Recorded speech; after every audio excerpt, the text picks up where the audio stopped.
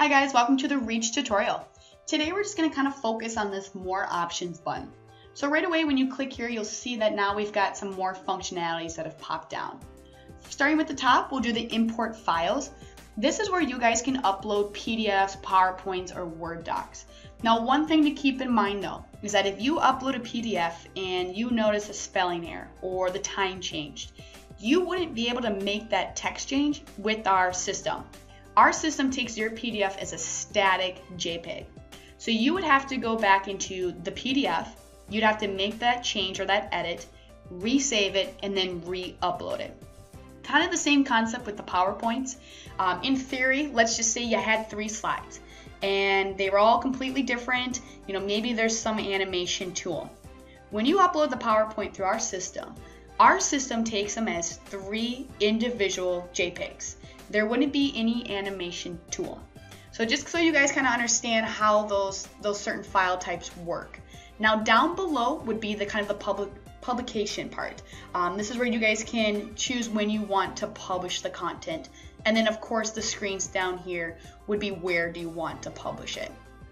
Now kind of the next one down from here is the change order. So maybe you want this to run a certain way. Maybe you want the welcome first, and then maybe you want a Twitter post, and then your summer, and so on. But you're just basically just click and drag around. Anything that's expired is going to be grayed out like this. So once you kind of save the order, you'll basically get a notification letting you know that it's been saved. Once you hit X, it will automatically change the loop, as you can see. So going down to the more option here, now really the last part here is the add photos in photo categories. They kind of tie hand in hand. So in the create new button right here, we have a button that says stock photos. Now we provide stock photos for you guys, and we have a series of categories for you guys to choose. Maybe you want your own section. Maybe there's photos or a category there that we don't provide for you that you want. You would be able to create it through here and then add those photos in.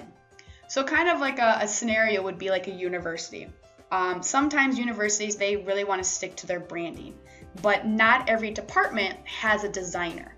And depending on how the university is set up, maybe their marketing people don't do all the assets for the departments. So what they'll do is they'll create a category called backgrounds. And they'll basically have these just generic backgrounds that fit that particular university color feel. Then anyone who kind of logs in can basically retrieve that. So just to kind of walk you through how this works. So we'll just create a new category, and I'll kind of go back to that university example. So I'll label this backgrounds, and I'll hit OK. So now I've created the category. Now I just need to upload the assets into there. So I'm going to X out of here. I'm going to go to more options, and then I'm going to add photos. So I'd have a series of maybe backgrounds or logos, pictures, whatever it might be. So I'll go ahead and choose my background, and I'll hit open. Now I need to choose the category, of course, which we just created was backgrounds, and I'll upload that file. Once you get this kind of notification letting you know it's uploaded, now anyone can retrieve it. And so the part I was kind of talking about is that when they go to create new here, and then they'll click on the add stock images. The left side this is our categories. This is the list that we provide for you guys. But down here is the saved photos. So if you click on that, here's the image that I just uploaded, but then here's the category we created.